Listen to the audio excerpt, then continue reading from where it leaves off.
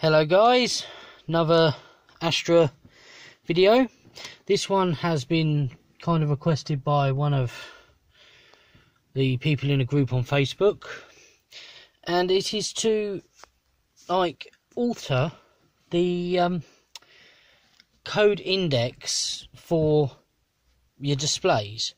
So if you upgrade from, I don't know, TID or BID to a GID, or basically if you upgrade from the basic to the not so basic, you may, depending on how old the car you have to the car that the new display comes from, because if you say you have an old car and your display is new, or vice versa, it may have a different fuel sensor. Now there's two kinds. One is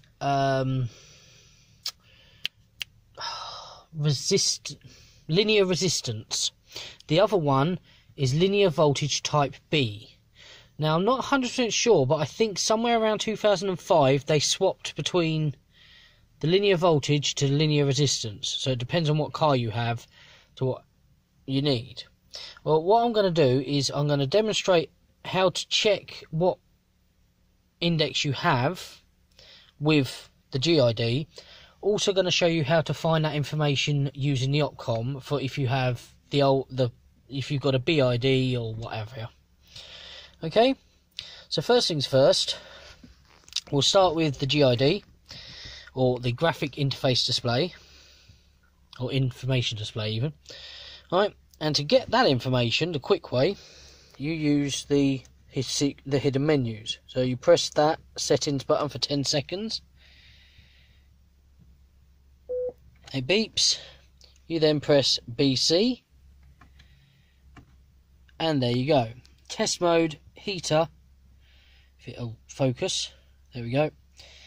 Code 009 version 00. That is the index code for this particular vehicle. Mine has the linear voltage type B because it's a newer car. If it was come from a older car that has the linear resistance, the code for the GID is 007, I believe. I will be putting all these codes up for the different displays, probably at the end of the video, if not in the description. But anyway, on we go. If you decide if you're not sure what fuel sensor you have, the way to find that out, right, is you go to your opcom, you obviously get into your right car. Right, to find out what fuel sensor you have, go to body, and you want IPC ECU, instrument control unit. Let it load.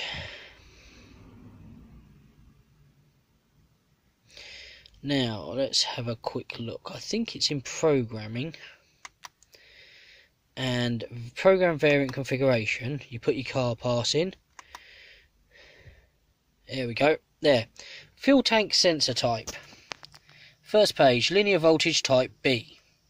That tells you what you need, what code index you will need. So if you that one, as I said, for mine, it's because I have a GID, it's 9. If I'm not 100% sure, I know there's 2 for mine. I think maybe 7 is if I didn't want the trip computer or the computer functions, which is a bit stupid really, but that's it. So 007 is actually for the trip computer, so I was wrong earlier in the video, sorry. Right, so now you found that out. To get out of this, you go back again, and close this. You get back to, and again, cool. Right, now to change the code index, you go into whatever that was, infotainment. That's a good word, isn't it? Right, and info display. Let it load. And this is how you find out what code index you're currently on, because it will tell you at the bottom. If it'll focus. Anyway, you can see mine says, I think you can just about make it out. There you go, 00900.